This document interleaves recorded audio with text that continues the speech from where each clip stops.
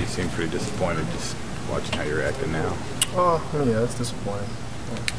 You know, 2 innings. It's dancing through a really good game, so it just happens. When we got out-pitched, he was on top of his game today, so it was a good job by him to my cap.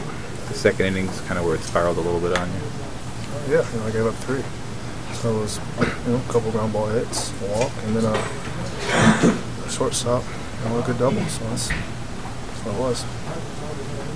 Joe said you pitched pretty well, other than the fact that you didn't get the results you wanted. Was this the case where you pitched a little maybe better than it showed, or I you don't feel like I even care threw the about ball that? fine. I mean, it's not good enough. I gave up 4 runs in 6 innings, so it's got to work on it.